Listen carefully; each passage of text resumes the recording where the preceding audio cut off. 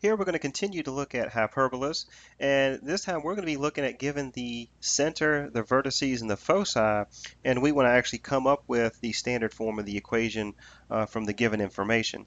So let's start with the first example where we're given that the center is going to be at the origin, so that's at 0, 0, and we're given that the vertices are at plus or minus 4, 0, and the foci is located at plus or minus 6 and 0.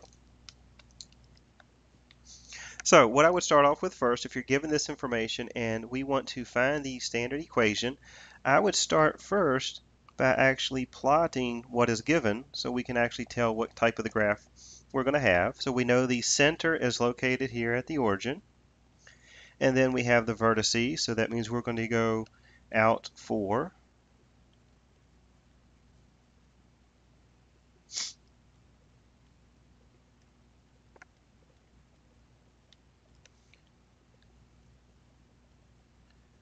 So the vertices would go out to a positive 4,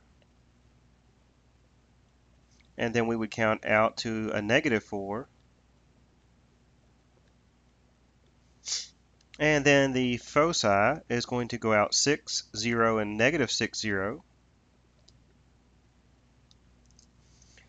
And we know then that the graph is going to look something like this. We don't know the exact shape, but we know it's going to curve out to the left and out to the right.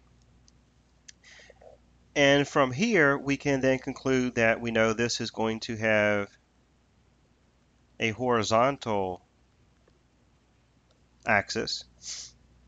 And now if we think about the equation for horizontal, we know that we're looking at x minus h squared over a squared minus y minus k squared over b squared is equal to 1.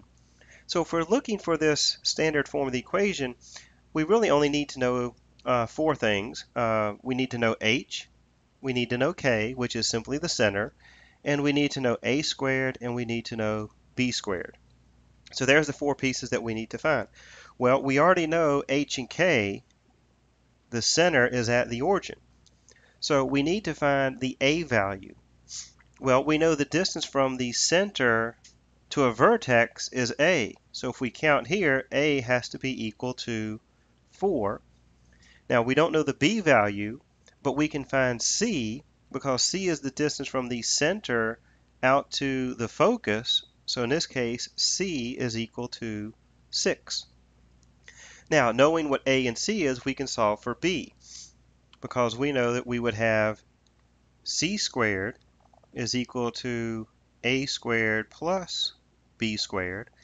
So that means we have 6 squared is equal to 4 squared, and then we're going to solve for b. So we'd end up with 36 is equal to 16 plus b squared. So b squared would be equal to 36 minus 16, which would be equal to 20. And actually we can stop here because we don't really care what b is equal to. If we went a step further, we know b would be equal to the square root of 20. But if we're looking over here at the formula, we're simply looking for b squared. So at this point now we have b squared. We know what a is, so we know a squared, and we already have the center. So all we do is plug in that information. So we would have x minus our h value, which is 0. So that's x minus 0 squared, divided by a squared. Well, a is equal to 4, so 4 squared is 16, minus y minus k. Well, our k value is 0, and that's squared, over b squared. And we just solved b squared was equal to 20, and we simply set this equal to 1. And at this point we can simplify. We're subtracting 0, so that simply becomes x squared over 16 minus y squared over 20 equals 1. And here we have the standard form of our equation. All right, next, if we look at another example, let's say that we're given the vertices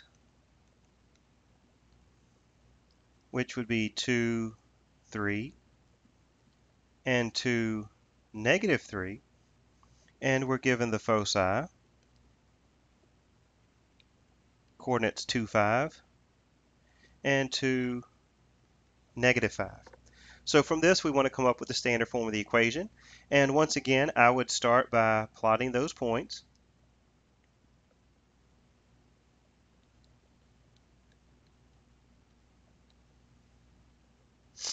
And we're given the vertices 2, 3.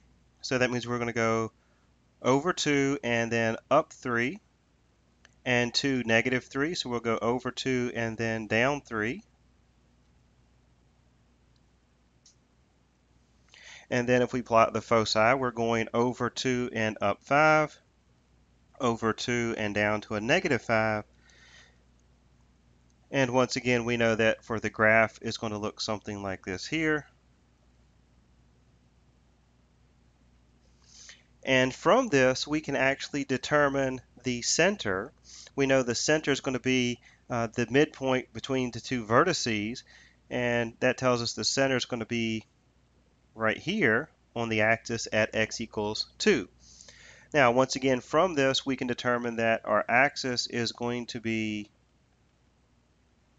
vertical, and if we have a vertical axis, then we know this is going to be y minus k squared over a squared minus x minus h squared over b squared equals 1. So once again, we need to find our a, b, k, and h.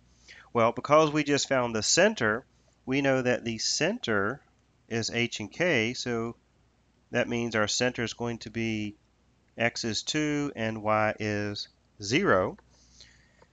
And then the a value is the distance from the center to the vertex. So here we're going to have a is simply equal to 3.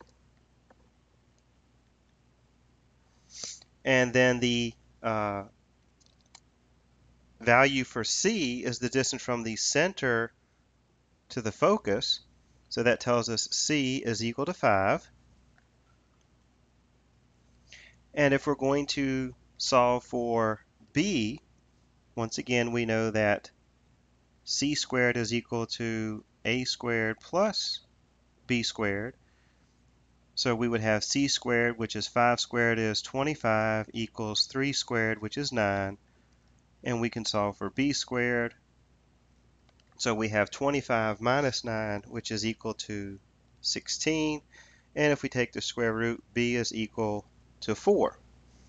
And once again, really, we can stop at b squared because that's what we need up here in the formula. So at this point, we have all the information. So we would plug in and have y minus k, so that's y minus, now be careful, realize this is the k value, so it's y minus k, so here we have h and k, so that's minus 0 squared over a squared. So a is equal to 3, so 3 squared would be equal to 9, minus x minus our h value, which is 2, and that quantity is squared, over our b squared, and we just solved that here, which was equal to 16, and we can set that equal to 1. And once again, we can simplify this by simply writing this as y squared over 9 minus x minus 2 squared divided by 16 equals 1. And this would be our standard form. Now, once we have this in standard form, if we wanted to go a step further, we know the center here is 2, 0. We know the a value is 3. We know what the b value is. So we could verify here that we have the graph based on the value for your vertices and the foci in the center. So realize if you're trying to find the standard form here of the equation, the key parts you need to find would be h and k, which is the center. We need to know the a value and the b value, as well as the c value, because that will help you find the value of b.